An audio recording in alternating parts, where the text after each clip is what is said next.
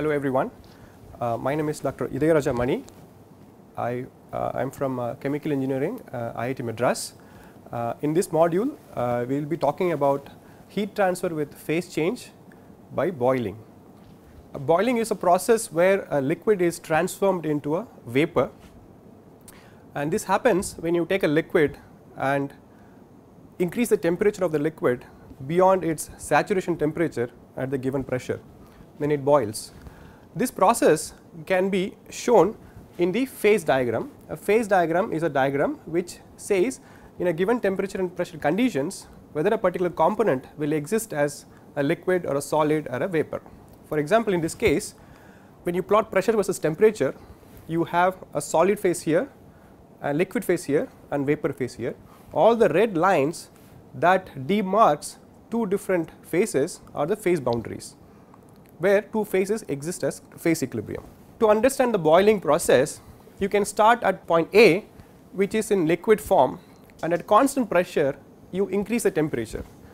When you increase the temperature of this liquid, the liquid remains as it is until it touches this red line, which is a phase boundary, and the vapor starts forming. And when you cross this boundary to point B, then the whole liquid becomes a vapor. So, this boiling process, basically we can illustrate this boiling process through this path, where a liquid is increased, liquid's temperature is increased beyond Tsat and the boiling happens. In chemical process industries, boiling is an important operation which is carried out in various processes. For example, in the generation of steam from water, we use boilers, water tube boilers and fire tube boilers. In distillation column, at the bottom of the distillation column, we have this kettle type or thermosiphon boilers, where we heat the multi-component liquid, vaporize them and then send it through the distillation column. And in evaporators, we boil off the solvent so as to crystallize a product using falling film evaporators or agitated film evaporators. Here is an example of a kettle type, a reboiler that is used in distillation columns. As far as boiling is concerned, there are different ways in which you can do this experiment. For example, you can provide a hot surface inside a liquid and increase the temperature of the surface beyond the saturation temperature so that the boiling can happen. You could have a metal wire and then apply a potential across this wire, and by resistive heating you can provide a hot surface on which liquid can boil. Alternatively, you could have a cylindrical tube. Within this tube you could send a condensing steam or a flue gas so as to increase the surface temperature of this tube, and this tube could be exposed to a boiling liquid, where the liquid will begin to boil from the surface of this heater.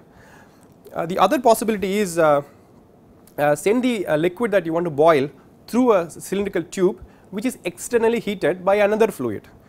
Here the liquid enters in one side and leaves as a vapor on the other side. So, these are possible experimental setup of boiling, and this boiling is a very complicated process where bubbles form on the heater surface, and it grows. As it grows bigger, due to the density difference between the vapor and the liquid, the buoyancy lifts the droplet from the surface, the droplet from the bubble from the surface to the liquid interface. Now, as bubble moves up due to buoyancy, it induces a local mixing of the fluid, and this causes this basically increases the heat transfer coefficient here. This bubble dynamics, the formation, the growth, the disengagement and the elevation to the surface, all of this are strongly coupled to the temperature difference, the thermophysical property of the liquid, as well as the interfacial tension. When we talk about boiling, we often define the delta T, the temperature difference, as the temperature of the hot surface minus the temperature of the saturated liquid, Tw minus Tsat. It is also known as a degree of superheat. So, in the formation of a vapor bubble in the liquid, the interfacial tension plays an important role, To see this, consider a vapor bubble or a gas bubble of radius r in a liquid. The finite interfacial tension between the vapor and the liquid will try to shrink the bubble. For this bubble to be stable, you will need to have a pressure in the vapor to be larger than that of the liquid, so that the interfacial forces can be counterbalanced. By applying mechanical equilibrium for this case, one can show that the pressure difference between the vapor and the liquid should satisfy Young-Laplace equation given as delta P is equal to 2 gamma by r. As the bubble size is very small, the delta P increases drastically, which means to form a very small bubble there should be a large pressure difference between the vapor and the liquid.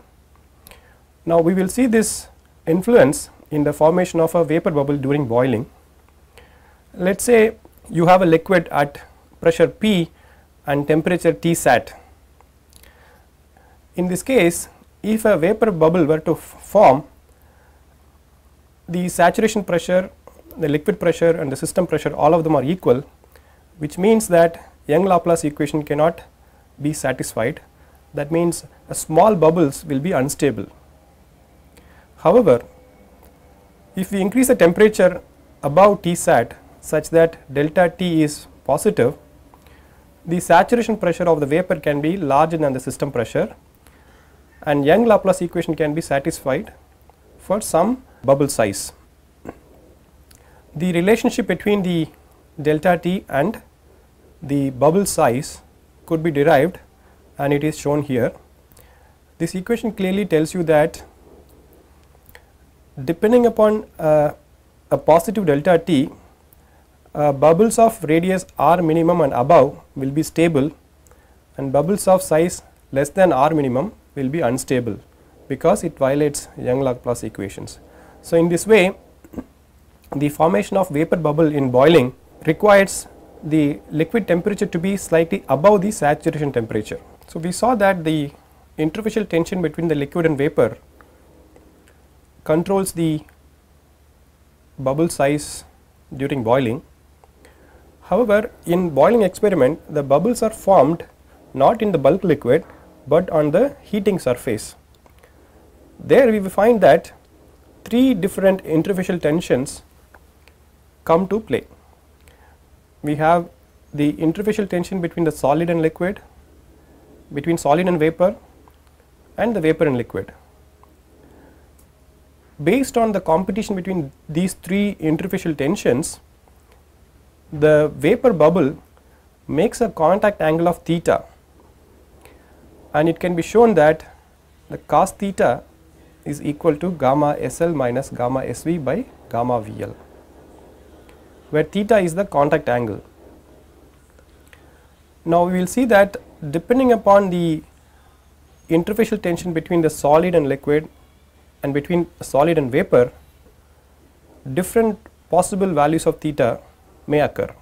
If the interfacial tension between the solid and vapor is higher than that of the liquid and solid, the contact angle will range between 90 degrees to 180 degrees.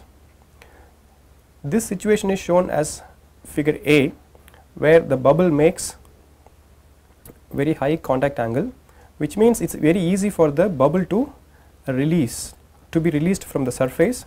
Thereby new liquid can come to the heating surface, new vapor bubble may happen, and the continuous formation of bubble is feasible. On the other hand, if the interfacial tension between the solid and vapor is smaller than that of between solid and liquid, the contact angle will range between 0 to 90, and hence the vapor bubble may wet the heating surface. This situation is shown in figure C, where the bubble tries to spread on the heating surface, limiting the liquid accessing the surface directly. Therefore, in boiling experiment, it is important to control the interfacial tension of the solid and the liquid as well as between the solid and the vapor. By proper tuning of this interfacial tension, we can facilitate a faster disengagement of vapor bubbles from the surface and avoid film type boiling. Now, there are two kinds of boiling that we often come across. One is called this pool boiling, the other one is called forced convection boiling. We already saw these pictures. In pool boiling, the liquid is static, it is quiescent macroscopically, although mixing happens via free convection and due to the bubble dynamics, bubble growth and detachment. As a whole, the liquid is stationary. In the case of forced convection boiling, the liquid is sent through a tube by a pressure gradient or by any other external means, where the mixing happens not only by natural convection, but also by forced convection. And often in the tube there exists a two phase flow, because in the beginning it is all liquid and the vapor starts forming somewhere in between the in the middle of the tube, and towards the end of the tube it is all vapor. So, in between you have two phase flow in this case. Now, this boiling was studied by Nukiyama with a very simple apparatus where a pool of liquid is taken and a metal wire made up of nichrome is introduced, and there is a potential applied across this wire which is externally controlled. By applying a known potential and calculating the current through this wire, the power input or the heat flux input could be controlled. Now, he measured the temperature of this wire by looking at the relationship between the resistivity of the wire and the current passing through it. So, this is a nice experiment where you can control the power input or the flux input and look at how temperature of the wire changes and how the boiling happens.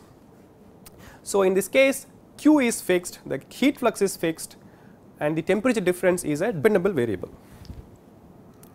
The outcome of this Nukiyama's experiment is shown in this figure, where we are plotting the heat flux versus delta T, the temperature difference between the hot wire and the saturation temperature of the liquid. So, you can see that initially the heat flux increases with the delta T, and then it increases even faster and reaches a maximum value of heat flux, and when you increase the heat flux even beyond, and there is a sudden jump into a higher delta T value right here, and then again Q increases with delta T. Now, when he did the experiment in reverse, that means he decreased the heat flux slowly and the delta T also decreased up to some point, the minimum Q flux, and after that the delta T suddenly becomes very small and switches to this point. In this particular power controlled boiling experiment, the regime between this maximum heat flux and the minimum heat flux is not traceable. On the forward path, the heat flux, once the heat flux increases from this point, the delta T jumps to this. In the reverse path, when the heat flux is below this, the delta T decreases below this. To understand this boiling curve, we classify the whole boiling experiments into 4 regimes: 1 free convection, 2 nucleate boiling, 3 transition boiling, and 4 film boiling. In each of these regimes, different boiling mechanisms occur, and because of the different boiling mechanisms, the heat transfer coefficient is also different in each of these regimes. First, if you look at the delta T below 5 degree Celsius, where the temperature difference between the hot wire and the saturation temperature, when this is within 5 degree Celsius, we predominantly see a free convective boiling regime, where the fluid is mixed due to a free convection. That means the fluid near the hot surface has a lower density, so it ascends, and the liquid on the top has a higher density, it descends. So, this sets in a natural convective flow within the pool of the liquid. In this particular free convective boiling regime, heat flux is proportional to delta T power 1.25, and we also know from Newton's law of cooling that Q is proportional to delta T. Therefore, the heat transfer coefficient in this particular regime will scale as delta T to the power 0.25, and this particular correlation is also seen in a free convection heat transfer that you could have seen in other modules. The second regime is very important. It is called nucleate boiling. It happens over a range of temperature differences ranging from 5 degrees Celsius to 30 degrees Celsius. This whole regime could be again split into two parts. Between A and B, between points A and B, we have individual bubbles formed on the surface, and it leaves this individual bubbles forms on the heater surface and leaves the surface. These continuous formation of the bubble on the surface and disengagement induces a local mixing of fluids. Other than the free convective mixing, the bubble induced mixing enhances the rate of heat transfer, and hence their heat transfer coefficient is also increased with delta T. Now, between the points B and C, now we see that the rate of formation of the bubbles are so fast that no longer individual bubbles move, but a train of bubbles coalescing themselves as a form of jet or as a column of vapor, it leaves the surface. So, there is a picture, the picture given here illustrates this particular regime where you see a column of vapor, a bubble leaving the surface, and induces a lot of agitative mixing of the fluid. So, due to this densely populated bubble motion near the surface, Q, the heat flux is proportional to delta T to the power 3 or sometime even 4, and heat transfer coefficient is proportional to delta T square.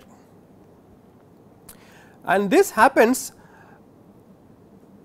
such a way that around point P there is an inflection point where H, the heat transfer coefficient, reaches a maximum value, and above that it starts decreasing. And this regime ends at point C, where we call the critical heat flux occur. Next comes the transition boiling, which happens between 30 degrees Celsius to 120 degrees Celsius of delta T. This transition boiling is also known as unstable film boiling or partial film boiling. This regime is characterized by the formation of a local blanket of vapor film on the surface. In other places nucleate boiling happens, in some other places a patch of vapor forms on the surface restricting the access of the liquid to the surface, and this is very unstable because in places on places where nucleate boiling happens, switches to film boiling, and film boiling surface film boiling regime film boiling surface switch to nucleate boiling. This is a very unstable situation. In this particular regime, both Q and H decreases with delta T. This happens because of this blanket of vapor restricting the access between the surface and the liquid. The final regime is film boiling. In the film boiling regime, the temperature difference is so high that on the heater surface a thin bed, a thin blanket of vapor is always present, and the vapor bubble forms from the interface between this vapor and the liquid above that. The liquid has no direct contact with the surface any longer. So, the heat transfer from the liquid to the heat transfer from the surface to the liquid is limited by the presence of the thin film of the vapor. In this regime, the heat transfer mode is dominated by conduction of the vapor, conduction through the vapor, as well as radiation through the vapor. Now, we noted that in the boiling experiment we have a critical or a maximum heat flux point, and when we try to increase the heat flux beyond this point, there is a sudden jump in delta T. It may happen so that the increase in delta T may result in melting of this heating surface if the melting point of the heating element is less than the temperature jump. This refers to boiling crisis or burnout point. This happens when the temperature of this surface is above the melting point of the filament. Therefore, it is important to know the critical flux of a given liquid and heater combination, so that we do not exceed that heat flux in our experiments. Now, as far as the nucleation is concerned, the nucleate boiling dominates most of the industrial boiling equipments, but the boiling process is so complicated in the nucleated boiling because it involves the formation of this random spontaneous formation of bubbles, the growth, the mixing induced by them. We have experimental correlations for heat transfer coefficients or heat flux. One such example is given here, where in the nucleate boiling regime the heat flux is proportional to delta T to the power 3, and it also depends on two parameters that are system specific, depending upon the liquid that we want to boil and depending upon the nature of the surface that we have in this experiment. This parameter CSF and parameter N, these are dependent on these system. For example, if you take water, copper, whether it is polished or not, these values might differ. Other properties of the liquid and the vapor are used in calculating the heat flux versus delta T in this experiment. As I said before, in boiling experiment it is important to calculate as accurately as possible the critical heat flux as well as the minimum heat flux, so that we can operate the boiling equipment within these two limits. Again, there are empirical correlations to calculate the critical flux for large horizontal cylinders, spheres and large surfaces, and for large horizontal plates we have empirical correlations for Q minimum or the minimum heat flux.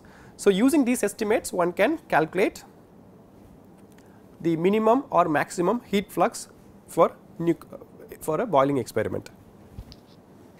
Coming to film boiling is relatively easy to model because it always has a thin layer of vapor around it, and we can account for heat transfer through this thin film of vapor, and we get the Nusselt number correlations for film boiling in the same way that we derive heat transfer coefficient for condensation using Nusselt theory, that we will be seeing in another module. Here the Nusselt number correlations are calculated based on the properties of the vapor, because the heat transfer is through the vapor. Now, when the delta T is very large, we often have to include the radiative heat transfer through the vapor also. So, the total heat transfer coefficient can be given as sum of the convective heat transfer coefficient and the radiative heat transfer coefficient, and the radiative heat transfer coefficient can be calculated based on the temperature of the heated surface and the saturation temperature of the liquid using the emissivity. Now, so far we looked at pool boiling correlations. So, now we will talk about forced convection boiling. The forced convection can happen by sending a fluid through a surface externally or internally into a cylindrical tube.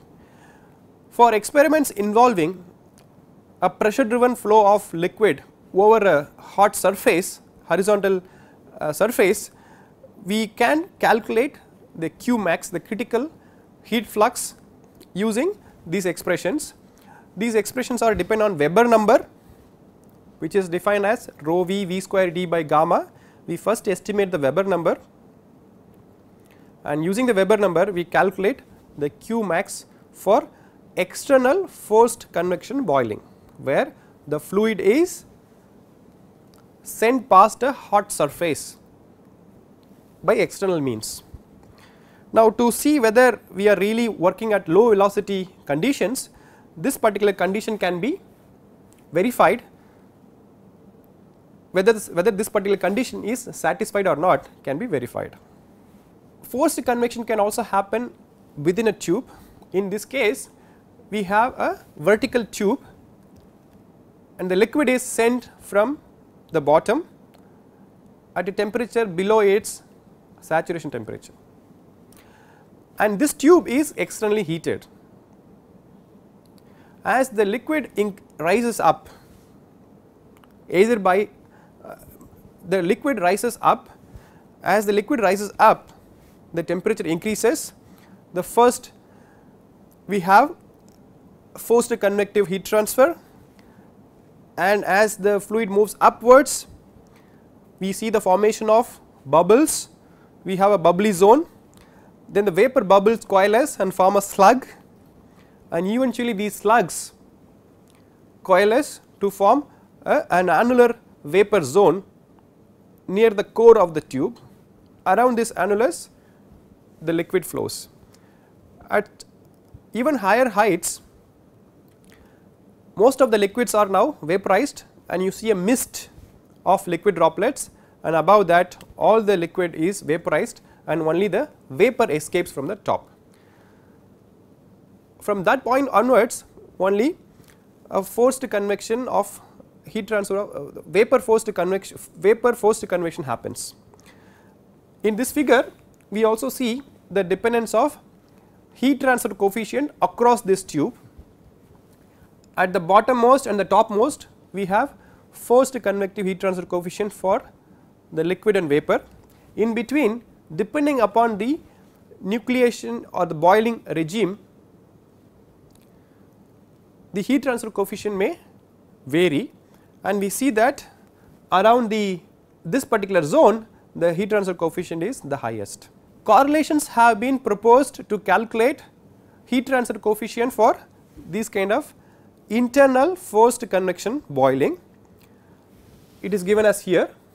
This depends on the mass flow rate per cross section of the fluid, also depends on the fraction of the vapor x, and some system dependent parameters, namely the GSF, that depends on what is the liquid and what is the surface combinations. HL here is the heat transfer coefficient of the pure liquid in the forced convective regime.